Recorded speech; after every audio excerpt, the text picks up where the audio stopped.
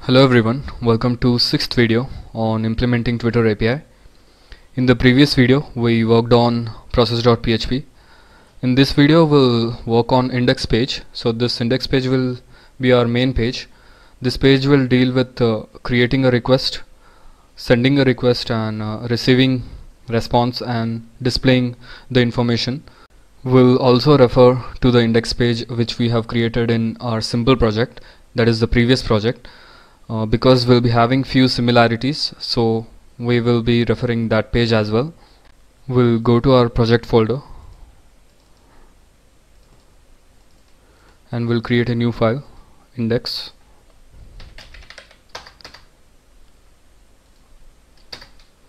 So let's start a session using session start function.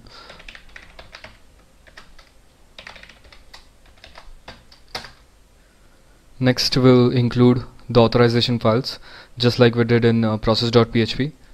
So we can just copy this content. Now we'll open our HTML tags here, as we'll be placing the response we want to display in the HTML body tag. So let's open HTML.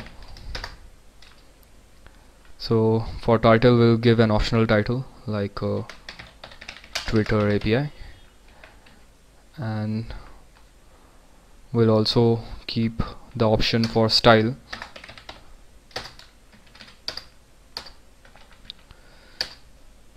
Now let's create a division tag, because it's always better to place the data we want to display in a division.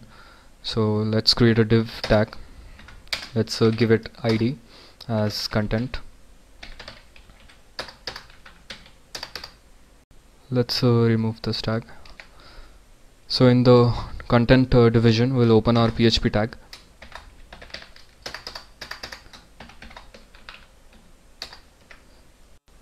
Now the first thing we'll do is we'll try to check the status of session here. So we'll do that by using an if condition. So the session, as in the status of session, is verified in the process file, and if the value of session is verified, then it's redirected again to index page with verified status. So let's write if is set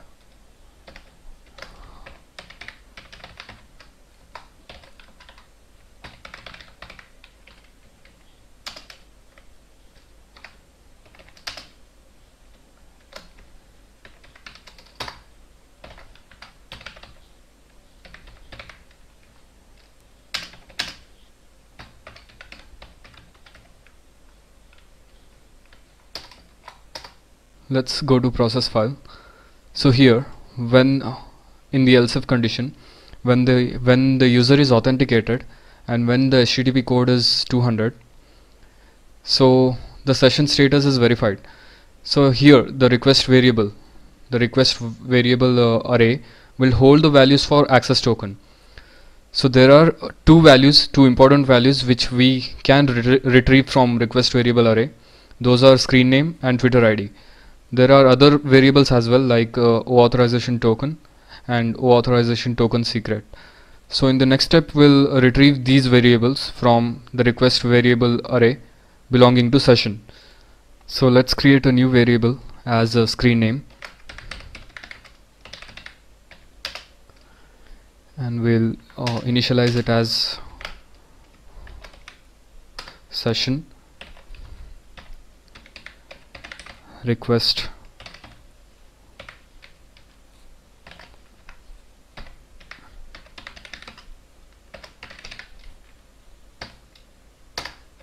similarly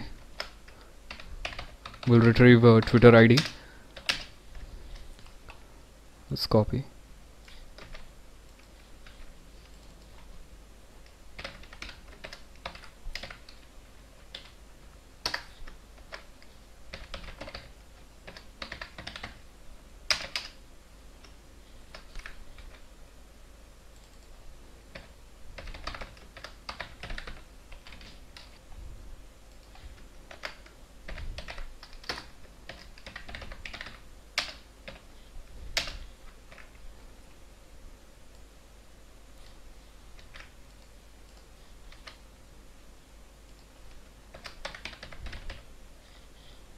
We will be placing our entire code for the successful session under in the if condition.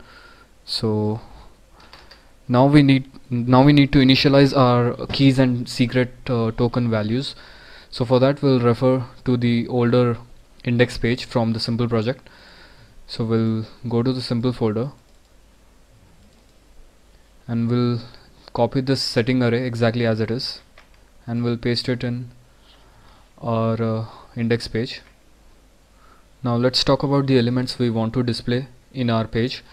So when user logs in using our script, then we will display user information, we'll display profile banner, we'll display list of tweets, list of followers, and in the end we'll provide an option through which user can post a tweet. For each specific element we'll be needing respective URLs.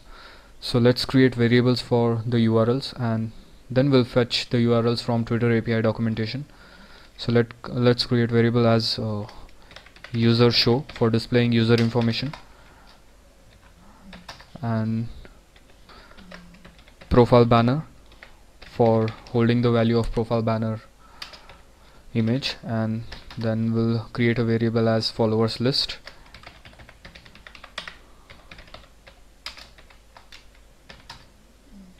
Then we'll create a variable as tweets, and a variable for posting tweet.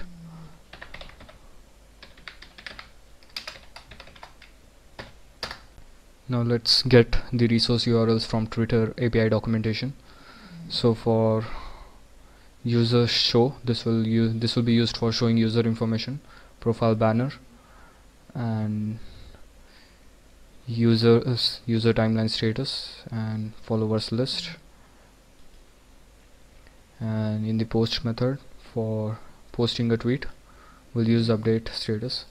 So let's copy the respective resource URLs.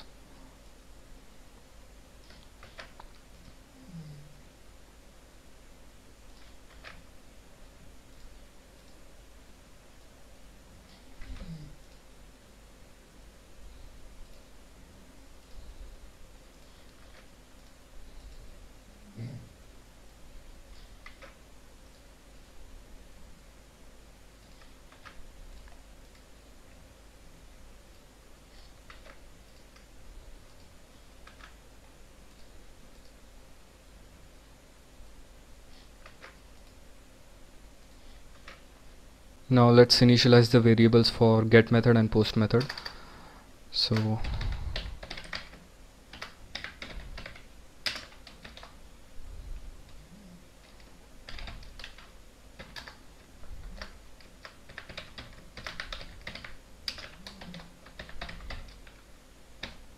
now we'll set the variable for get field. Get field will be adding the parameters for the request we send. So let's create get field, and let's initialize it as screen name, and we'll get the variable value from the session, the local session variable. So let's check. So this will be the variable we'll be needing. So let's copy, and we'll add one more additional attribute as count.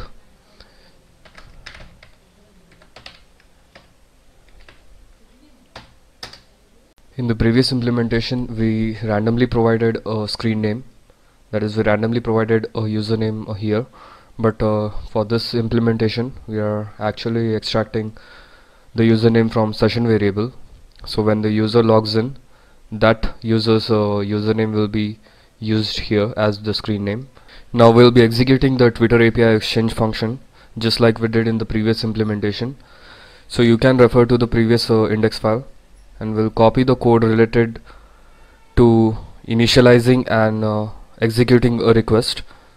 So we'll copy this code. So we'll add a comment here for our convenience, so that it will be easy for us to differentiate the different codes for request. So first we'll be editing this code for user information. So let's write user info. So we'll change the variables here. Set get field will be the same, and we'll change the URL variable. So this will be our URL variable,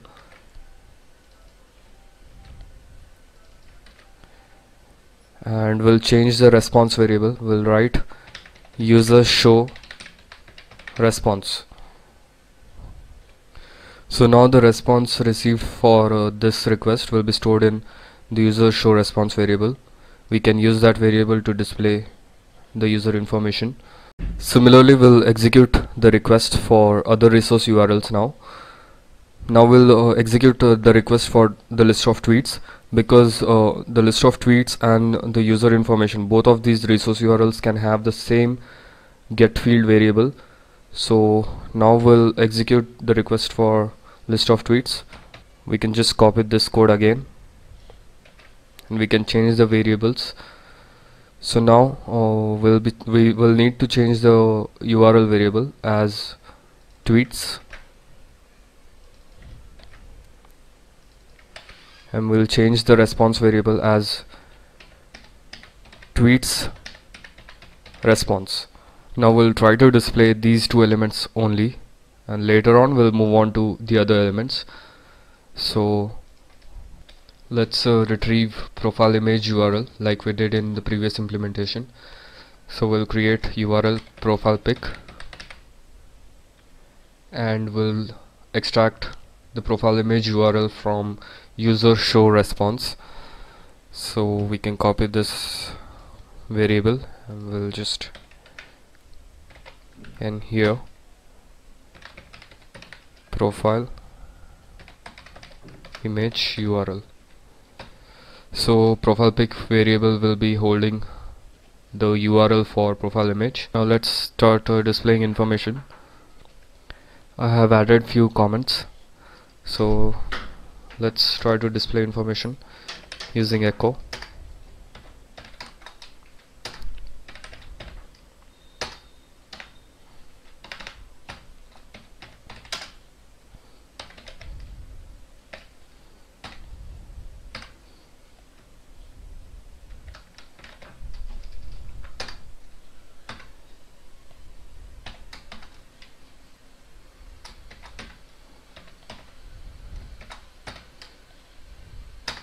We'll provide welcome text as well for username. So let's write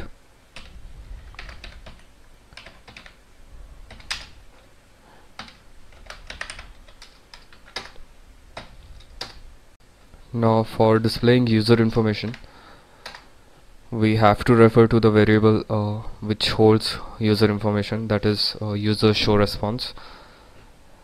For understanding the elements involved in this response, we can refer to the API documentation. We can go to the get users show, and in the example response we can find the elements name. So these are the name of elements, that is name, screen name, location, profile location, description, URL, and followers count, friends count, created at. So you can use these elements. Now we'll write the code for displaying user information.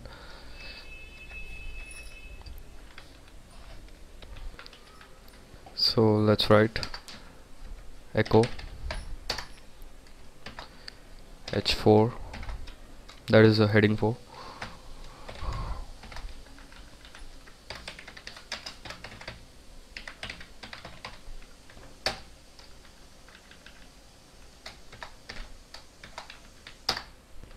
Let's display the name first.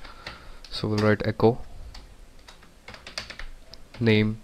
We'll get the variable name later. First we'll add all the elements we want to display, and in the end we'll place a row. Let's add one more element as screen name.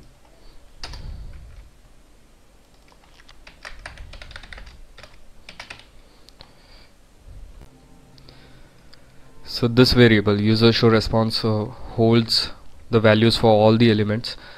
So we have to extract each values individually depending on the element name. So for name we can search name, Similarly, we'll retrieve all the other values. So let's just copy.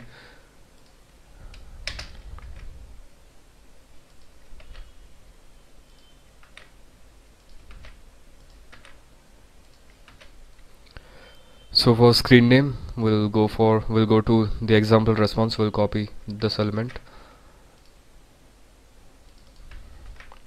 For location,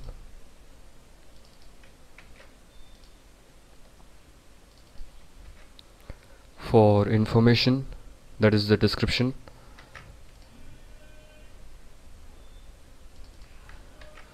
for the followers count,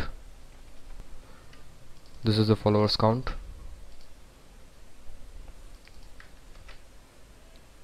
for following count, that is the friends count,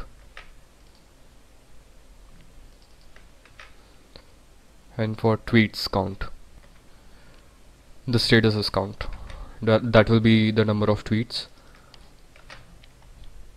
Now for list of tweets, we can use the for loop just like we did in the previous implementation. So you can refer to the previous index file and we can copy this code.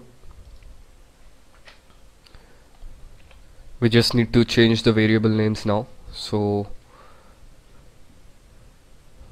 tweets response holds the list of tweets, so we'll change this to that, and also we'll change the profile pic URL. So this is a variable.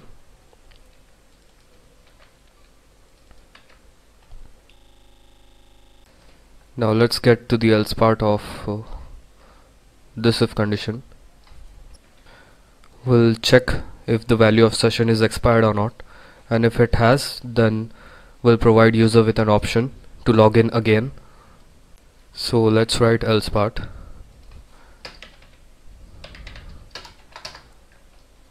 So here we'll provide a login option. We'll redirect the control to process.php because process file will deal with authenticating the identity of user. So we'll write echo and we'll write anchor tag.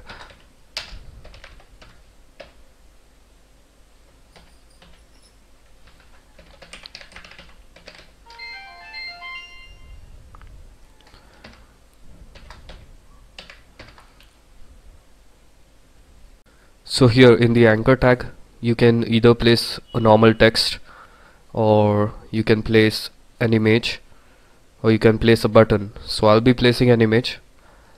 I've got this image from Sign In Twitter API documentation. So this is the image. So once you save it, and you can copy it to your project directory. I've already copied it. I've created a folder images. I've got this image here. So you can use this image for displaying it as a login option. Now let's write image.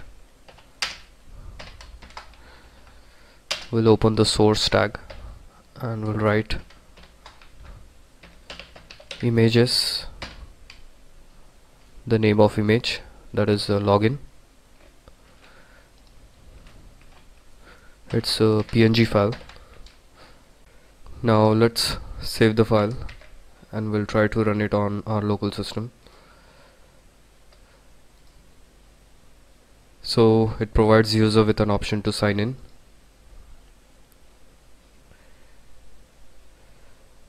So this is the authorization page. Here you can use your ID and you can log in.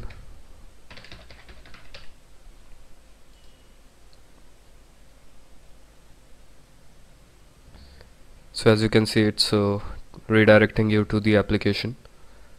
So this is our response, our profile image, the welcome text, and the user information, and the list of tweets. In the next video, we'll try to retrieve and display the profile banner image. We'll display the list of followers and we'll provide an option to post a tweet.